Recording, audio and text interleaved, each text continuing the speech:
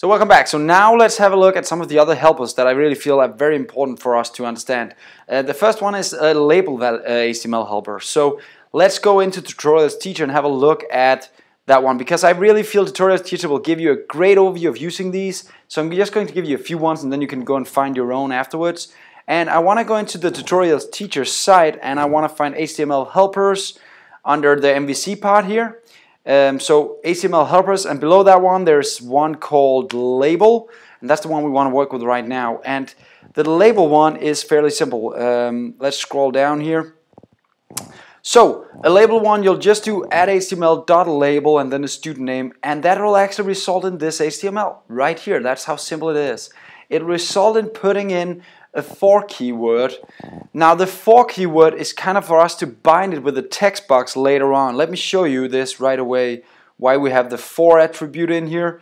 If I go into my code, when I put the for attribute in, this label right here will be bound together with this editor, meaning that if I click the label, it'll actually select the text box right here. So you don't have to anymore click specifically in the text box. You can also just click the label and some JavaScript or something. Make sure that you actually have selected that text box just by clicking the label, right? So let me show you this in the running code if I can.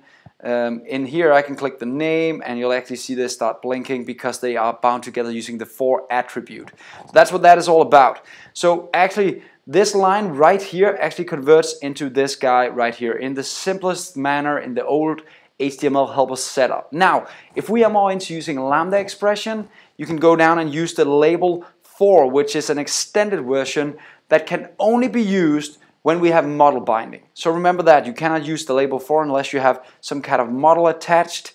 And in this case it says, add a label for the student name right here. And then, if you look at this, it'll just write for student name and then it'll put in name. Why does it put in name? Why not student name?